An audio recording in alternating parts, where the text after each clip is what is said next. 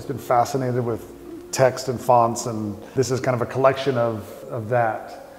This wall is things that I would work on as I was working on the bigger pieces. Things that I didn't have to be too serious about, didn't have to judge the ideas or kind of make sure they're perfect. I could just have an idea and make it.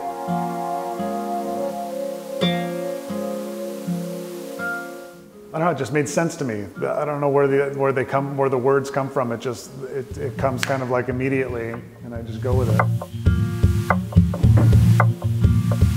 These are prints from a magazine that I had in my studio. I had duplicates of old 80s magazines. So I think this is from a Life or a Time magazine. I was able to use another sheet to give it the floating text.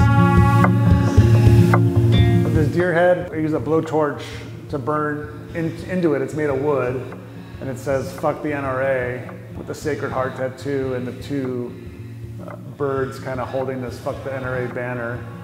He's got a busted antler. He's got the teardrop tattoo because of his buddy getting killed. I've always loved the way deer head looks on the wall until I really thought about what it was and had consciousness, and then I fucking hated it. So this was kind of my response and answer to that.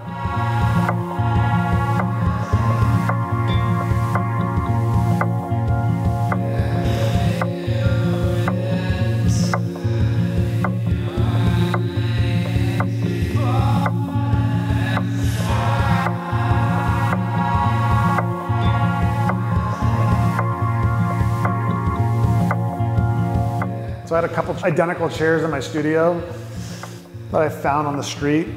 Just looking at it one day, and I saw the potential that, like, within it there are letters that I could use to spell chair. You know, every piece is from the actual chair. So it's an addition of two because of the two chairs.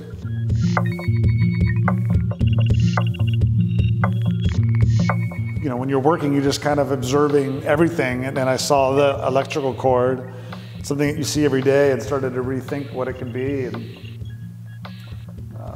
just wanted to use the most simple medium that I could, just stuff that was there. You know, a simple MDF panel, a light bulb, and the cord.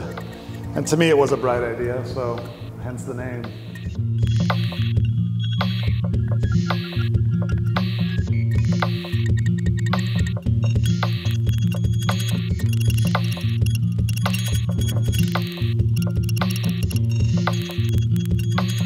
It was like a response to mental illness and depression, and then when things get difficult and get hard, you express it, and people will just be like, you know, just hang in there, man, like pat you on the shoulder, like hang in there. Like, this is how you feel, and yet this is the response. And sometimes it's not taken as seriously as it should be.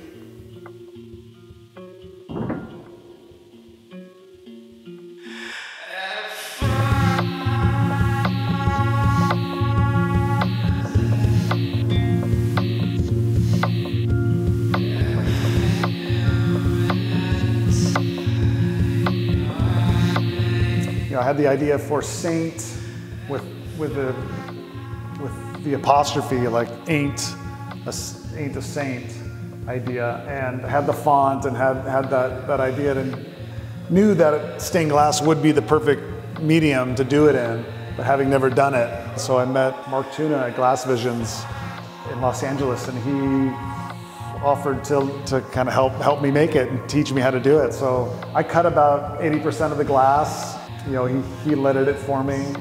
It was a really interesting process, including the painted pieces.